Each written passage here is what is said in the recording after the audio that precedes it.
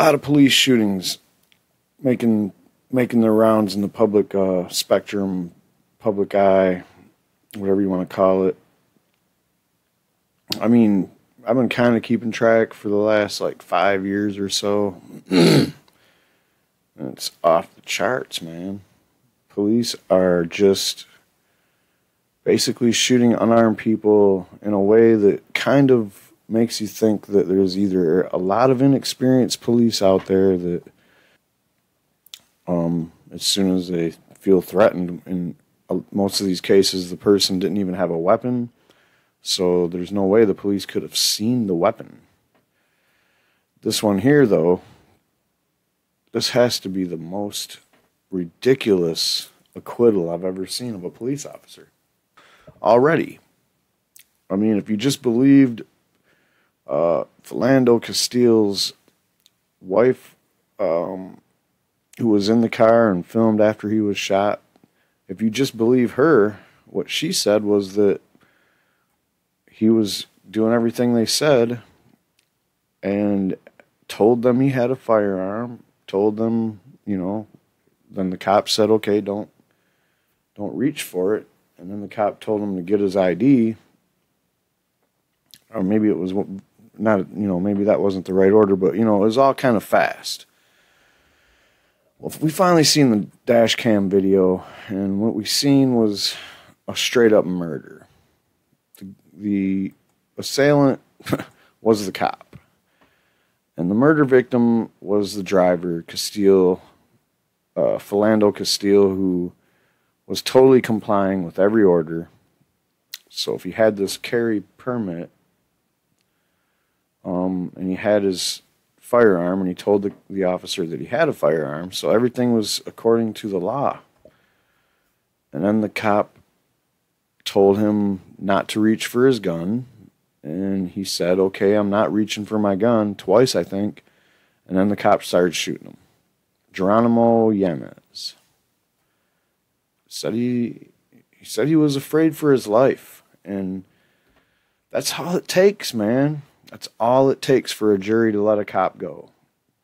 But sometimes you got to push a little harder. You got to push the buttons a little more. And in this case, and in many other cases, like we've seen, marijuana somehow comes into play. It's unfucking believable, man. And when I heard this story here, the first thing I thought of was maybe he did smell marijuana right when he, you know, right when the window opened or whatever. He smelled marijuana, and that instantly, like, triggered the cop. He instantly, it wasn't fear, it was authoritarian adrenaline. That's what a cop has when they shoot the other person. Like when the other person is running away and the cop feels like, oh, he might get away, or just the act of running from me is such an act of defiance that I should just shoot him. And I mean, I don't know if they're, obviously they don't train the cops to shoot people, do they? But here we are, faced with another situation where a cop shoots somebody who happens to be armed, but he wasn't brandishing his weapon. He was telling the cop that he wasn't going to reach for it, that he wasn't reaching for it.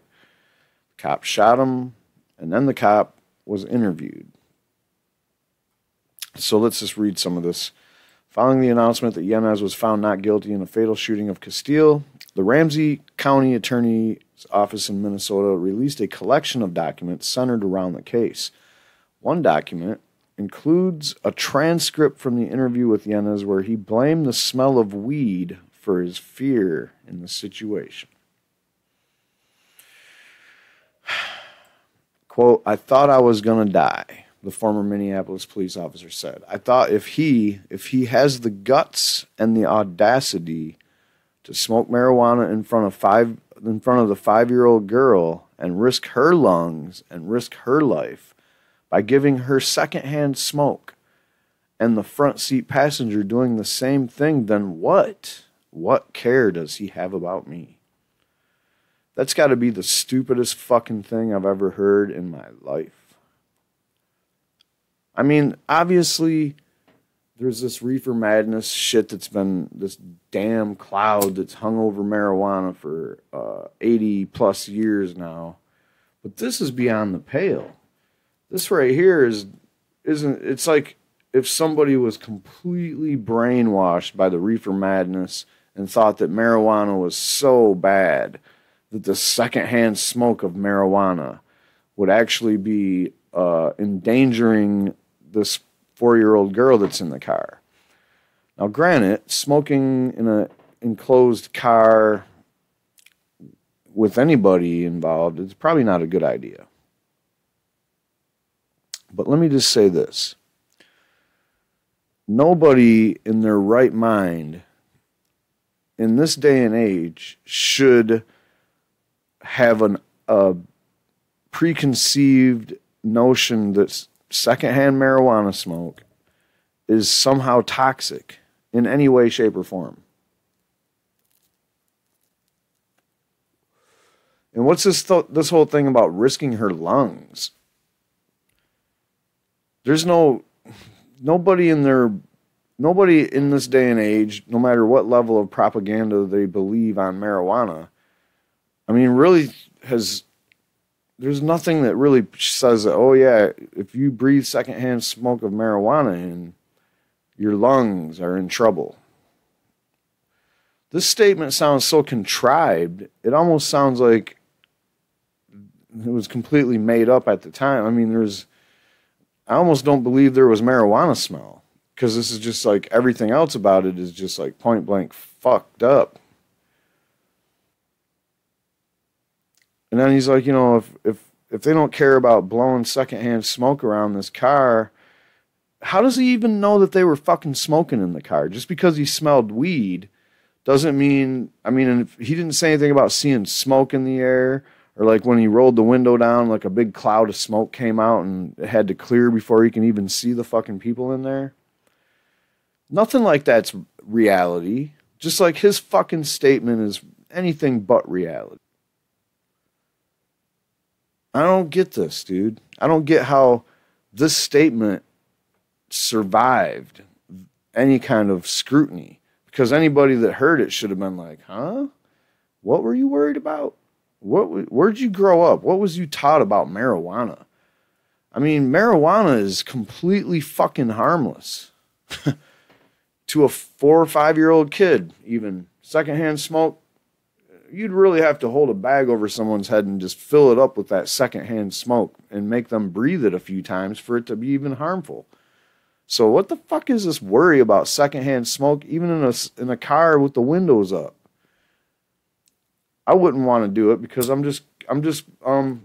respectful. And I believe that Philando was also respectful and wasn't blowing smoke around a car with a kid in it.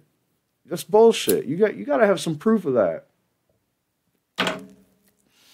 That's a fucking accusation you're making, basically. Because you're making a statement that's going to be on the record.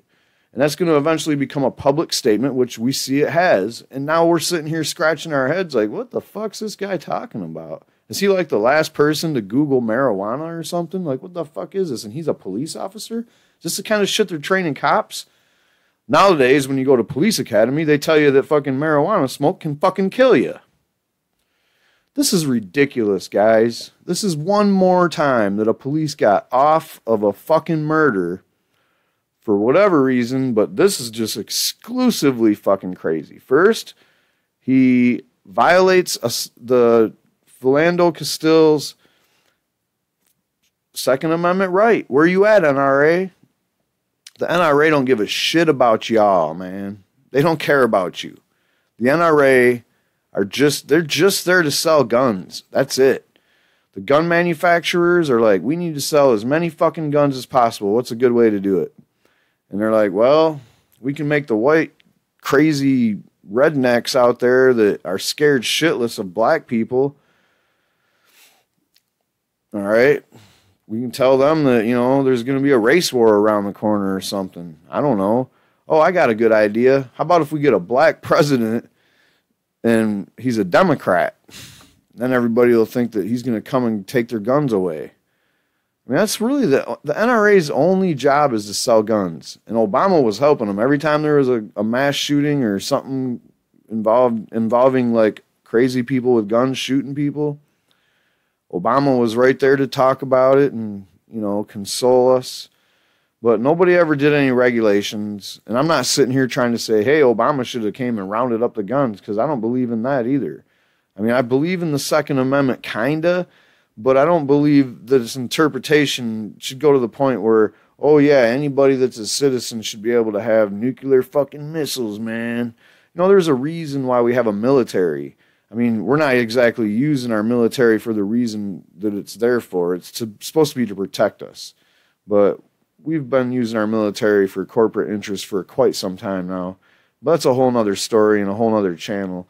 We're going to stick to the fucking what I know. And why I'm talking about all that shit is because here we have another police officer involved shooting of an unarmed, I'm going to say he was armed but not brandishing a weapon, or not even trying to brandish a weapon. It's like we had Terrence Crutcher, who was gunned down on his right in front of his car door. Apparently she thought he was reaching into the car or trying to get in the car or something. But that doesn't matter. He had his back practically turned to the cop, and he didn't do anything. He was just kind of standing there by the door. Even if he reached up and opened the doors, he still had a few more moves to make before he was going to actually get something. And I don't know, this non-lethal force, there's a lot of other ways you can deal with somebody that doesn't actually have a gun pointed at you. It makes you wonder, are these cops really all that brave, man? I thought you had to be brave to be a cop. It seems like as soon as there's a slim chance or whatever, if you want to believe this, then the guns come out and the next thing is you're getting shot. So be careful out there. And if you watch the video, which I'm not gonna, on this video, I'm not gonna watch it with you, but I don't encourage you to watch it. But if you want to find, do a little fact checking and fact finding, first thing that happens is he pulls him over and he talks about how he has his lights don't work in the back. I don't know if it's the tail lights or the brake lights or one of the, might be the whole thing's just not working. Don't work properly or some shit. So there's a warning to people, especially if you're black or brown. I'm here to tell you, from what I've seen, and this isn't the first time I've seen somebody in an incident because they had faulty equipment on their car. This is like 3 or 4 times just this year, I think, that I've seen something similar to this. This was last year anyway. But yeah, his taillights weren't working. Reason for a cop to pull you over. You roll the window down and you start talking to the cop and he smells weed. The next thing you know, he's got his hand on his gun. And then you tell him you got a gun and he starts shooting you. So, I mean, what I really get out, my takeaway is that the cop wasn't racist, and he might have had a pre-built-in assumptions about, let's say, black people being dangerous or something. I don't really know the guy's history. I'm not going to try to get inside his head or whatever. But I mean, come on, man. You just don't shoot somebody unless you have a gun pointed at you. I mean, even then, I don't know. It was like so quick. It happened so quick. There's no way he could have mistaken any kind of a movement wrong. It was like almost right after he said, "Hey, don't reach for your gun." He said, "I'm not." And he said it again, and then he shot him. So, I don't know, man.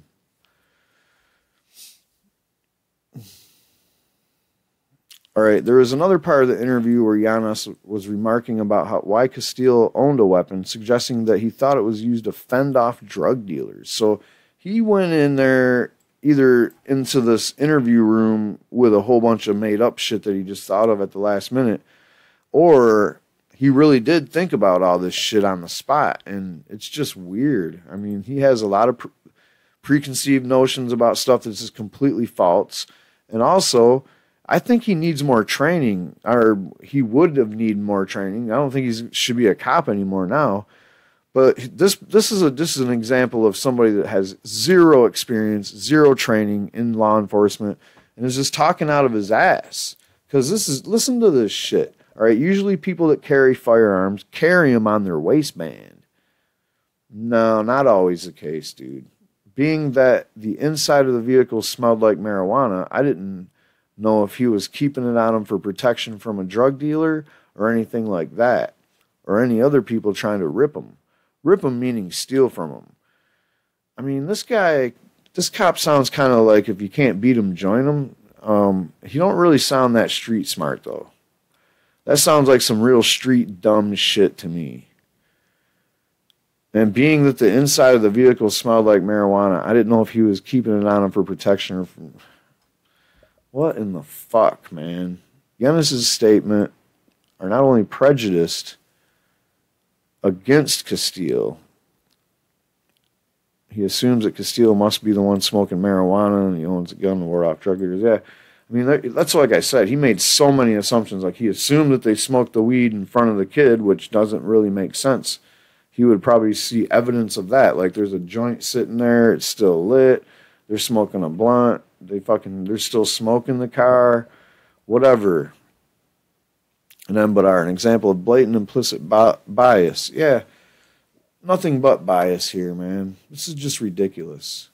And you're thinking, well, man, the jury had to, like, if you watch the video, you're like, man, what jury could have fucking not convicted this cop? Well, the jury was stacked with pro-gun, pro-cop, middle-aged white people. Dashcam footage of the exact moment Philando Castile was murdered by Minnesota police officer Geronimo Yanez was released late Tuesday. The video proves two things. Castile could not have been more compliant, while Yanez responded with violence and several rounds of gunfire. There is no ambiguity in the footage or the audio. No question that Yanez is unqualified to be carrying a gun. No question he was a far greater danger to Minnesota citizens than the man he killed. To watch that scene and not believe Philando Castile was murdered is to believe black life has no inherent claim to existence. I don't know. I mean, I would say that it would have to mean that you just empirically believe every single thing that a cop says, even though that there's no way he could have been reaching for a gun. The jury was shown the footage several times over the course of Yanez's trial, yet they chose to acquit him on all charges. It's a verdict that's maddeningly, infuriatingly, and heartbreakingly illogical, yet consistent with every jury in this country that's been asked to rule on the deaths of black people at the hands of police. The U.S. system of criminal injustice fails black folks from start to finish by design. And that's true, man. If you look at all the, if you look at all the major headliners that you probably seen on CNN or whatever news channel you watch, yeah, none of those cops are convicted. Not even the one where the guy was running away from the cop and the cop shot him in the back several times. And then tried to plant the scene and, rearrange things in the scene to make it look like the person had stolen a taser from the cop. And the other cop on the scene was helping him out with it. And nothing happened to these cops. They might not have a job anymore. They might have been charged with something, but I don't think any of the cops that we're talking about here have been convicted of any crimes. More intimate look at the jurors in Yanez's criminal case compiled by the Minnesota Star Tribune offers not only insights into how they arrived at their decisions, but look at just how well stacked the jury was against the verdict. For Castile, there were just two black people on the jury of Castile's supposed peers. Juror 1 is a young African-American who works as a shift manager at Wendy's and personal care attendant for his mom. He expressed some lack of faith in the criminal justice system, reportedly expressing a belief that the wealthy and powerful could get off in the legal system because they can hire better attorneys. Very true. Juror 8 is an 18-year-old Ethiopian-American who has lived in the U.S. since age 10. The Tribune notes that the defense tried to strike her due to unfamiliarity with the legal system, but the judge denied the attempt. She's been around since age 10. Did you study the legal system before you were age 10? Genius.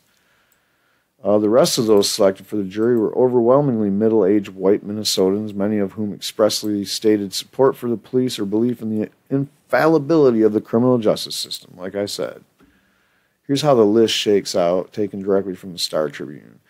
Now, I'm not going to go over the list, little bit of word here, but let me just say this. If you do go through the list, what you think of this in your head if you go through this list. This is out of alternet.org. It's front page. It's on the list, like this list here. If you Google this, what did I Google? Marijuana, and I think I just Philando, Castile, marijuana. That's all I Googled, and you got this. And when you get this, please, you don't got to worry about reading all these. It's all different people's way of interpreting it, but there's a couple of them that were interesting.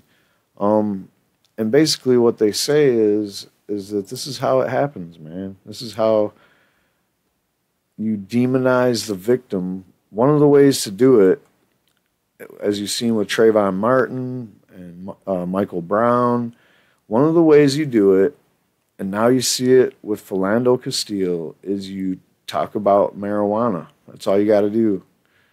Marijuana automatically softens the blow to the jury or the internal affairs investigation or whatever you're doing the interview for there, buddy. So that's all we have on this one. It's a sad situation, man. I don't think you're going to see it turn around in the Trump era, because it seems like there was a lot of talk about that, about reforming Obama-era reforms. Obama, all he tried to do is do a couple of things that would soften the blow of the drug war, and it really didn't. And then Trump came along and, let's just go right back to this other way of doing things, and they did. So that's the story there. Mexico legalizes medical marijuana. Well, guys, it looks like we're the last country on the North American peninsula, or continent, or whatever you want to call it. We're the last ones to legalize medical marijuana. And will the country as a whole do it?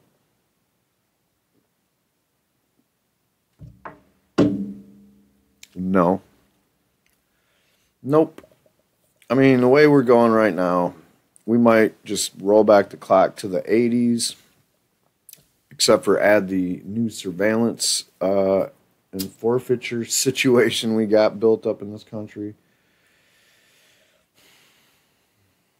I mean, Trump and company wants to run that shit like some kind of mafia or something up there. And one of the things they're looking into is how they can reel in the drug war, make it so it's like a full-on business. And one of the ways they do that is they make the forfeiture laws different, and they make it so you can't have accounts on Bitcoin. I've seen something where Congress is trying to change some regulations and to make that a thing.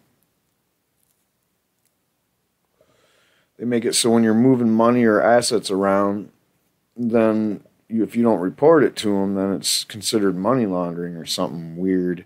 So watch out, guys. Pay attention to what's going on. The U.S. government under the Trump administration and the Jeff Sessions legal department, we'll call it, they're really wanting to ramp shit up. We've heard the rhetoric from the DEA. We've heard the rhetoric from the Department of Justice and any other organization or federal agency that you want to name that can enforce a marijuana law. They all are saying that they will, all the way down to the TSA.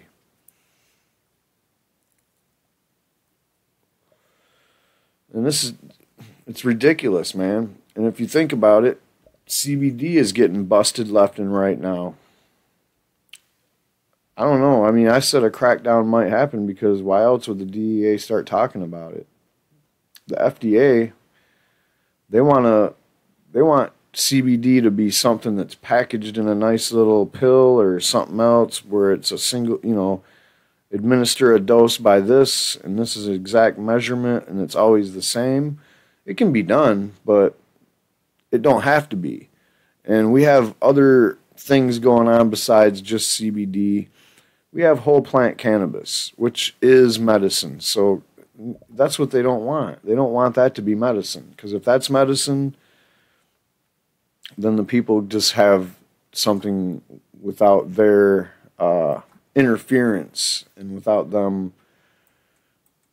making all the money, monopolizing it. I don't even know what. You know what. You wouldn't watch this channel unless you either agree with me or you work for law enforcement and you're trying to pick my brain. So either one, you're going to get it.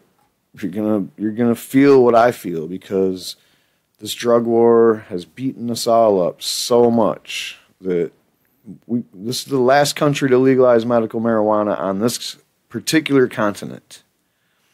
If you talk about South America, there's only a couple of places there.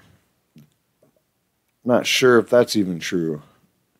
South America is starting to legalize recreational marijuana left and right. So I don't know. I mean, how obvious does it have to be that this is no longer the land of the free? I mean, how free are you if you can't even smoke marijuana, if you can't even grow marijuana? And yeah, we'll get to that, Mexico. Canada's medical marijuana program has gone through some changes over the years or whatever, but as a national program, it kind of still leaves a lot of things up to individual regions, I think.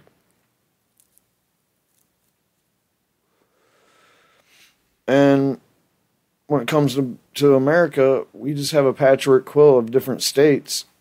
Like this is 1498 or some shit. A decree issued by Mexican President Enrique Pena Nieto today confirmed that Mexico has legalized cannabis for medical use after overwhelming support from Mexico's lower house of Congress. Pena Nieto was once a vehement opponent of cannabis legalization, but has since called for a re-examination of the global drug policy after nationwide public debate on legalization in early 2016. So far, the solutions to control drugs and crime implemented by the international community have been frankly insufficient, Pena Nieto told the 2016 United Nations General Assembly Special Sessions in April 2016. We must move beyond prohibition to effective prevention. What? Effective prevention? Have you guys ever figured out how to do effective prevention? How about just doing proper education? So ridiculous. I mean, what is this right-wing bullshit where they want to prevent you? They want to try to prevent people from doing this and that. All right, last year, Pena Nieto even went so far as to introduce a measure that would allow Mexican citizens to possess up to an ounce of cannabis without repercussions, but the bill stalled in Congress. Well, that sucks. The medical marijuana bill sailed through the Senate with ease in December 2016, and Mexico's lower house in Parliament passed the bill in April with a vote of 347-7 in favor of approval.